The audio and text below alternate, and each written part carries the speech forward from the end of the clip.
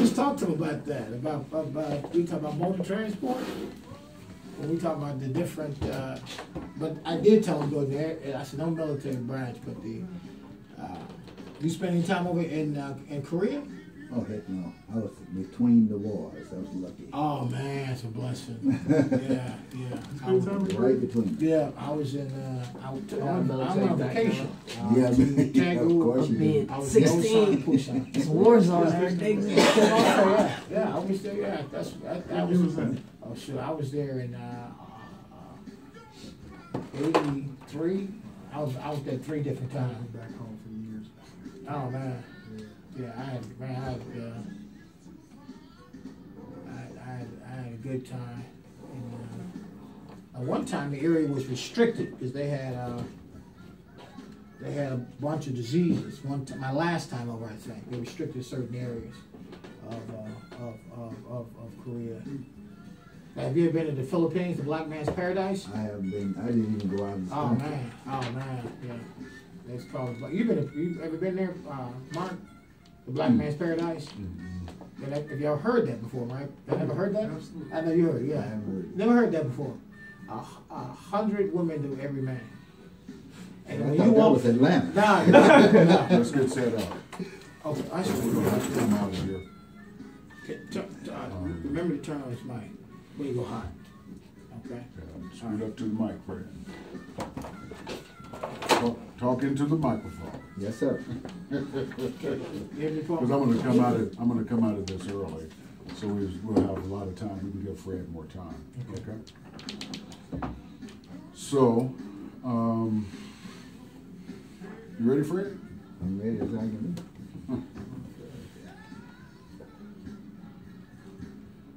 I'm getting ready to go hot.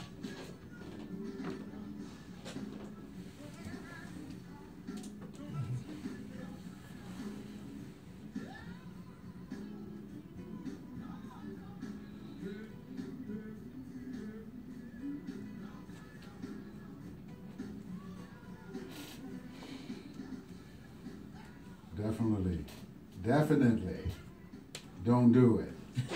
Don't let the devil ride. Good Sunday morning to you. Welcome to Sunday Morning Perspective. Mark E. John G. And also in the house we have Brother Fred Slack. Brother Fred, good morning. Good morning. How you doing? Doing great. A little early. Yeah, I know it's early, Yes, but it we is. want to thank you for coming out. Yes, and, we do. Accepting an invitation to come and talk to us for a minute or two. Fred is one of our brothers. Fred is also a part of our men's group on Saturday, but he's a very interesting brother. He does a lot in the community. Byron, just interview Fred. Of course, Reverend Slack and I have been associated for the past almost 15 years, and I've found him to be a leader in the community. So I'd like to ask you, Reverend Slack, tell us what your greatest concerns are in this particular time in our community. My greatest concern, which has been for a long time, is our black male, actually. Incarceration, lack of a man in their lives, the sexual prowess of our young people. I got a young man I'm working with right now, got 4 babies at 20 years old. And so those are my concerns of our community, not having the right perspective of reality because of the fact they are doing things that are detrimental to them for the rest of their lives. And you got a whole lot of black males, as an example, who came through as teenagers and young men. Now they're in their 40s, 50s, 60s, and they still cannot get it together. So those are my greatest concerns. So how can we, as adult men in our community, how can we help the younger men in our churches, in our schools, in our communities, in their home life?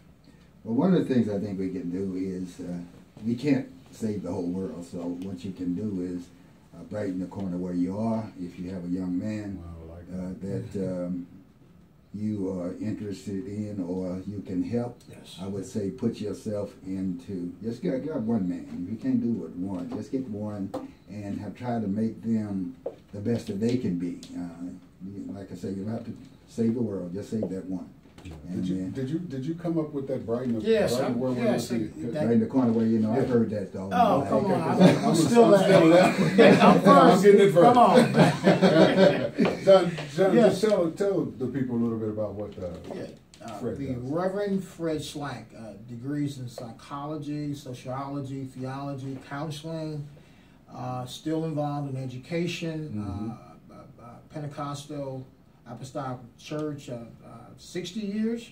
No, I 16 left the years. church. I left the Pentecostal church. I studied my way out, and I'm Okay. not trying to get denominational, but I Okay. studied my way out of the Pentecostal church. Okay.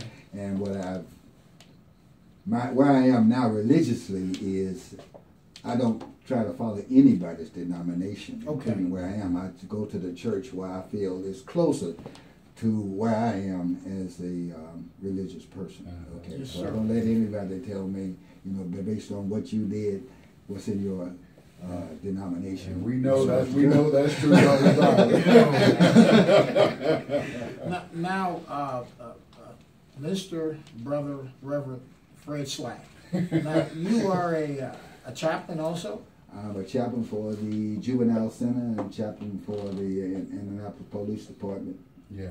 Okay, and vice president and business leader for the ministries of United Bible Bible class. I've been Okay. there for a number of years with Byron. That's where I met Byron at. Mm. And we clicked very quickly. And I'm not the type of person that need to have a title, so I Okay. just went there to help out. And that's one of the things that stood out when I first met you, Brother Fred. I was giving you a title, and you pulled me aside and just say, "Man, I'm just Brother Fred. I'm just Brother." And I really, really appreciate that humility involved in that. And then I learned all the things that you were involved in. I was like, "Wow, this guy, he's educated and." He's educated, he's been around, he's an older, a seasoned brother, but I just really respected that humility involved. Now, not too long ago, I also saw you on TV. That was inadvertent. Yeah, you were actually counseling a recent murder, Right. suicide. That was a triple murder on the east side, where in fact, one of the young ladies that was killed had not been in Indianapolis over about a month and a half, and she came here to work and ended up on her way to work. Okay, and she was on her way to work. On her way to work.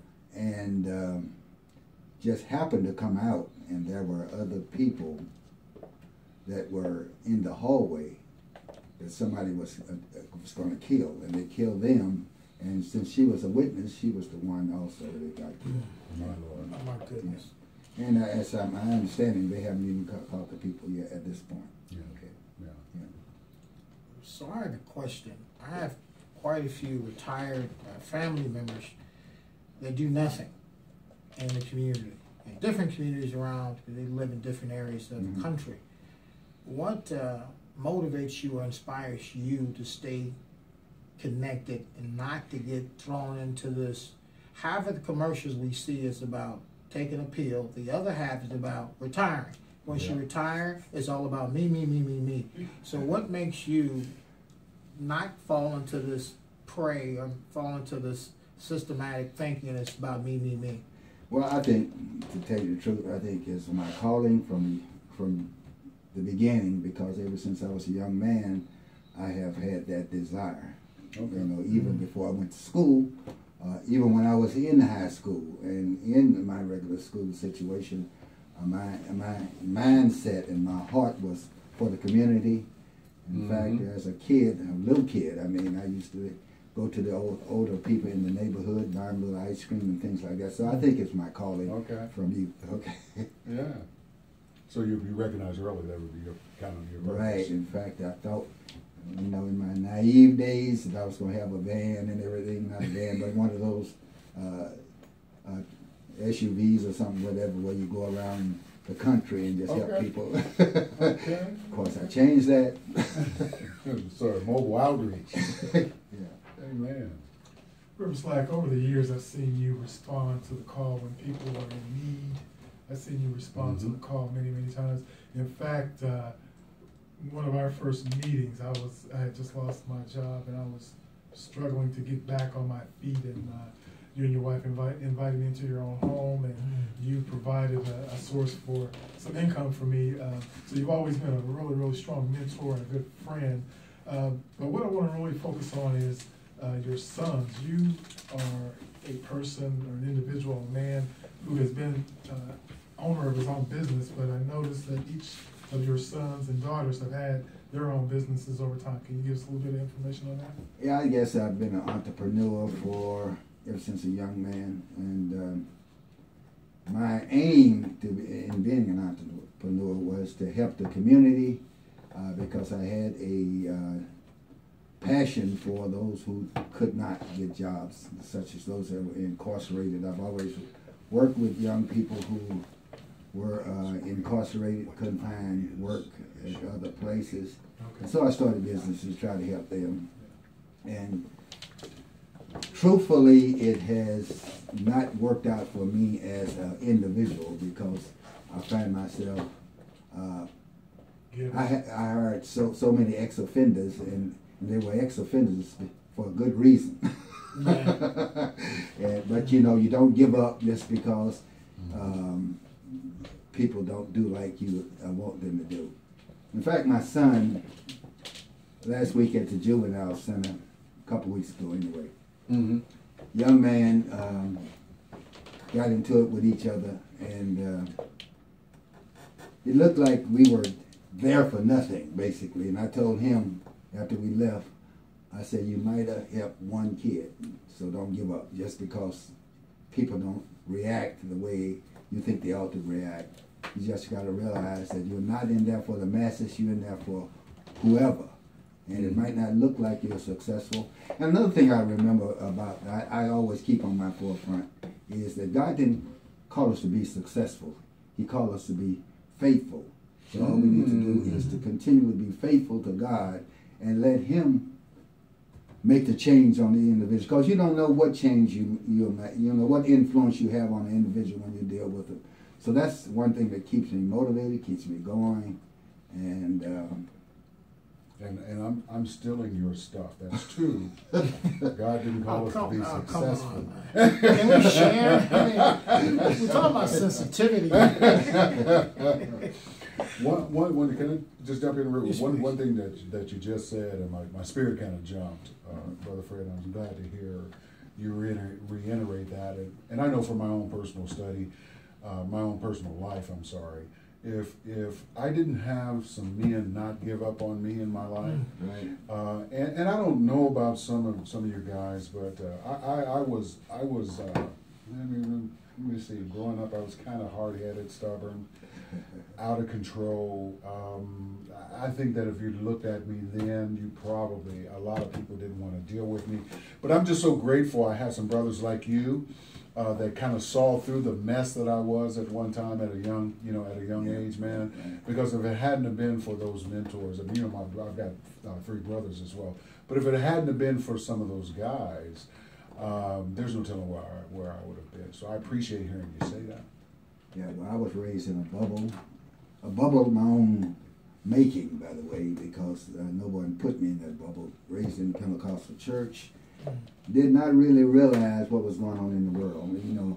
And a lot of people thought that there was something wrong with me. Because of the sense of, because you know the toughness of the black male, as an example. Okay. And I'm a mild man like Clark Kent, you know. Okay. But I wasn't. Sensitive. Yeah, very. And people just thought, you know, there's something wrong with that kid. You know, he's not tough like the rest of us. But, you know, but I was tough in my own way. Yeah, yeah, gotcha. And in fact, my wife, we was working in an office in my hometown. Both my wife and myself working there. And I was a young man, construction company, young man that was always coming in and messing with my wife. You know how we talk to some women. And I never said a word until my wife came and said she don't like him talking to her like that. And once she said that, I went on the field. I found my brother. And I said, now you call me, he didn't call me Fred, my name's Fred, he didn't call me Fred, he called me Frida. In other words, you know, you kind of feel him. Wow. And so, you know, it didn't bother me. You can be talking, you can tell me, I know who I am, you know, that's first thing. And so I went to the field and I said, now you got Frida standing in front of you right now, man to man. Now you want to, you know what I mean? Man up. Yeah. Fortunately, he backed down. Amen. I'm gonna have to start calling you Reverend Fighting Fred. I've had a lot of people come in my face, but God has always protected me because I'm not a fighter. I don't want to fight. Right. And you know, being a tough guy, this is something I try to tell my younger brothers too. My whole interpretation of being a tough guy has changed over the years. Right. And you said something. It's you know, being a tough guy means being able to be yourself regardless of what the culture is saying. Absolutely. You know, it's tough. You know, being who you are. If you're quiet, and it's also one of the things I try to tell my nephews is that it's really okay to be smart. It is really okay to be smart. Somehow or another in our culture, it's all changed to where you have to be a thug and you have to be in order to be cool. And you know what being cool is being smart. That's being cool, really. And so you know, so that's a tough guy. Another thing that's changed over the years as far as being a tough guy, tough guys are responsible. Tough guys are productive. Tough guys are there for their family. That's right. Tough guys are there for their village. That's a tough guy. That's right. Tough guys go to work every day and take life as it comes and comes home and takes care of their responsibilities. And speaking of tough guys, Mark, I can remember about 7-8 years ago, Reverend Slack and I were involved in a situation, and it had to do with the church. And we were trying to get some work done at the church, and a particular individual had done so many things. He had sent emails to our family. I know where you going with. He had disrespected us anything that you can think of that would make you feel sensitive. This man had done it, and he was big in stature. He was a big guy. And I tell you, toward the very end, I was at the point, and I'm not where I am now in my walk with God. I was thinking about taking a 2x4 and just walking out and introducing him to it. And Reverend Slack said, no, that's not the way God wants us to handle the situation. That was a turning point in my life because I really am a quiet person, but you can push me to the limits where I'm looking over the edge, and I was there. So I thank God for Reverend Slack allowing him to speak to my heart and to redirect me. And Brother Fred, do this for us, because in the spirit of conflict resolution amongst our brothers, what would you say is one of the most needed things today? I think, like I was at the juvenile center last night, one of the things we need to do, like I told the kids, is before you react, you know, just like if you have a gun, you don't put a bullet in one chamber. Okay. So you don't react.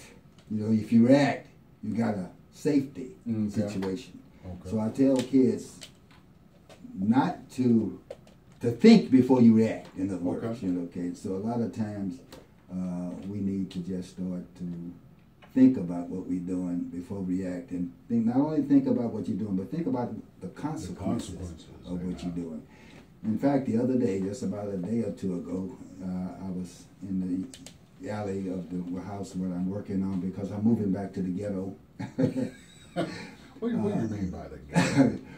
What I mean by that actually is the ghetto is not by the way, it's not a location. The ghetto is a mindset. Okay. Yes. So I don't care where you live, you can be in the ghetto. Okay? But what we call the ghetto is, you know, where in those places where the houses are not that great and everything. And I have a problem with, what I have a problem with is our preachers, to tell you the truth, that we have our churches. We're going to get a lot of calls. We're going to get a lot of emails. But our churches are in the, what we call the inner city, I'll just say inner city. And our preachers, we put them out in Zionsville and Carmel and everywhere. I think if we're going to be a part of the community, we need to be a part of the community. And that's one reason my son and I chose to say I moved from Castleton, Amen. and my son moved from ways west, Amen. to move back to the inner city where we can be more effective. I'm not telling you something about I like that. that I'm for you. I'm saying I'm for you and I'm here with you. Okay. Amen. And that's what we need to be doing more of. And I know we want to stay out there in the suburbs, because what's happening in our community is that white folks are not running from us as much as blacks are running from blacks. Okay, Amen. we're running from each other, so we need to come together. I don't think I answered your question that you asked. No, that was actually perfect. I appreciate that, John. Yes, that is profound about moving back and taking inner city and helping the young brothers and sisters out. But now, what about, because I've been through this. I'm from Gary, and I went through it with ministers and pastors and preachers and city council members and on and on. What if a person has young children? Because I was actually on your, I mean, not that I was speaking. I understand exactly yes, where you're coming yes, from. because I was on your, I was saying the same thing. I was a young militant, newly designed Christian, and I was on all these cats back in Gary. So why are y'all moving out? Some didn't have children, but what if you have small children and you're moving back to the ghetto? I mean, what's your perspective? Okay, on I'm that? glad you asked that question, because that is, when I first came to Indiana, I moved to the inner city, I'll just say now. Okay. And I had young children, and when I moved there, the atmosphere, I couldn't let my kids out the house, okay? So the atmosphere was not conducive to the kids being there, my kids being there. So yes, if you have young children, you have to live in a safe environment, okay? And so therefore I say with young children, my son has young children, but he's not in quite a bad area where he has to worry about that. But yes, I think that sometimes when you have young children, you can't do like someone like me who's retired, don't have young children. Now my wife is still apprehensive about going back, but you know, and I do think about her safety. You know, one of the things that breaks my heart about moving out into the outskirts, you know, it kind of feels like we've abandoned some of the good people, Right. And left them to kind of fend for themselves. And one of the things, you know, because I'm always in the community, I do a lot of outreach, and I'm always in the community. But one of the inspirational things about that is that there are still a lot of families that's been in these neighborhoods for generations, a lot of good people. Yeah. And I'm always reminded of that saying, you know, in order for evil to triumph, all it takes is for good people to do nothing. Right. So a lot of us good people, I applaud you, a lot of us good people need to remember and move back to help to rebuild our neighborhoods. Absolutely. And to protect some of the people that's been holding it down, some of the good people that's been holding it down in these neighborhoods. Maybe we can band together for that safety. And actually, absolutely, that's exactly what's happening right now in the neighborhood I am in. And when I first moved over to, was working, I'm still working on it. Okay. On the area where that I moved in, the first thing I did was to go and clean up the neighborhood. Okay. You know, get all the trash out. Neighbors come out and say, well, it's for naught, because they're just going to mess it up. Because drug dealers right down the street, and they have accumulating and they mess up a lot of stuff. But I decided to keep cleaning up. They mess up, I clean up. They mess up, I clean up. Until they saw the difference. And when they saw the difference, the neighborhood changed just from that. They started cleaning up. Okay. You know, Yeah. other people started cleaning up. And, you know, at this point, we are making a difference just on that one little area. And so once we start from there, we just build on. And I go to the neighbors and we talk. And, you know, I treat everybody the same. You know, you're no different from me. I believe that. Well, anyway, I treat the drug dealers like, you know, anybody else. And we talk and everything. And they find out I'm a police chaplain. They see the badge, they think I'm a cop. They're gonna be your friend. Well, drug dealers need Jesus too. That's right. And that's what I was trying. Actually, there's a building in the neighborhood that several preachers in the city was trying to make a difference, to come together on Sunday and just evangelize the neighborhood or something. Okay. Because talk to people. You know, I'm more or less, I'm not churchy to tell you. Gotcha. Yeah. I'd rather be out there talking to John and Joe and all these other folk. Amen. Because we can sit in church and tell each other how holy we are, but we need to Yes. just Watch out. Watch out. Get out those walls. You're right. get outside the walls and try doing some stuff. Yes, sir. John and Byron. Yes, that's, now how do we get people like you? Again, I'm just being honest, got 9 members of the family, all ages from 50 to about 70. How do we get them inspired? Because you know, because I'm talking about Christians. How do we get them inspired to, we know you're retired and all this, but how do we inspire them? Because we're talking about a huge segment of our black population that have something in them that they can pour out into young people. How do we get them out there? That's a hard question because of the fact that I think some people are called to do certain things. Amen. And some people don't supposed to be out there. Okay, if you Amen. understand what I mean. Yes. There's Yeah. a different calling for different people. And so I So just true. try to tell people to find the space where they supposed to be, a place where they supposed to be. You know, I don't try to say, come out there with me and do the things I'm doing. I say, do what God told you to do.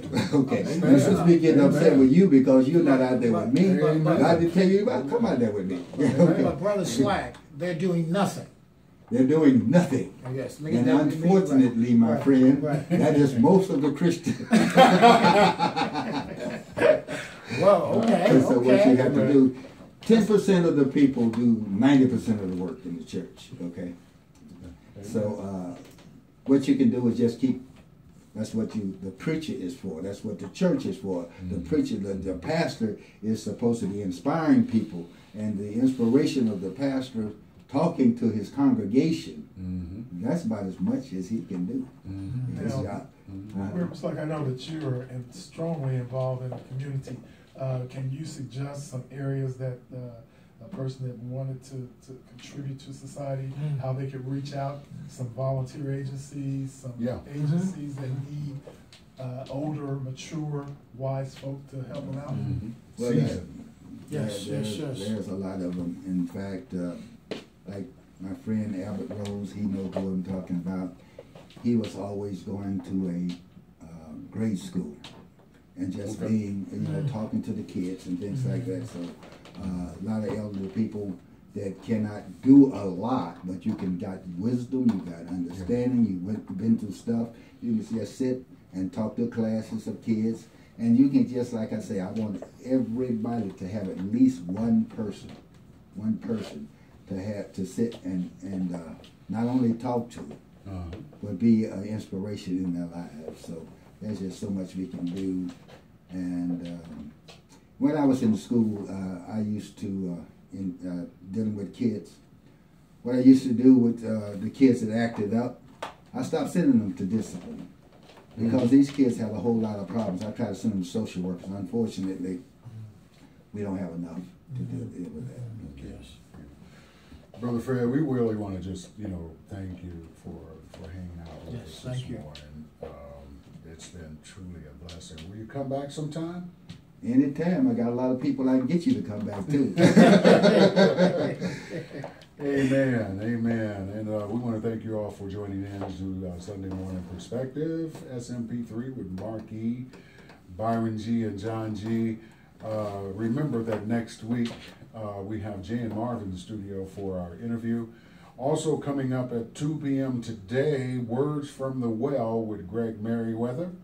You're listening to the Black on Black Network, and also on Tuesdays you can catch Greg's show on Tuesdays from 2 to 4 as well.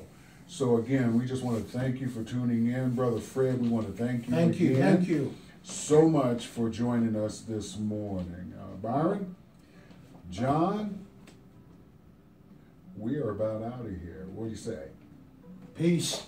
God bless.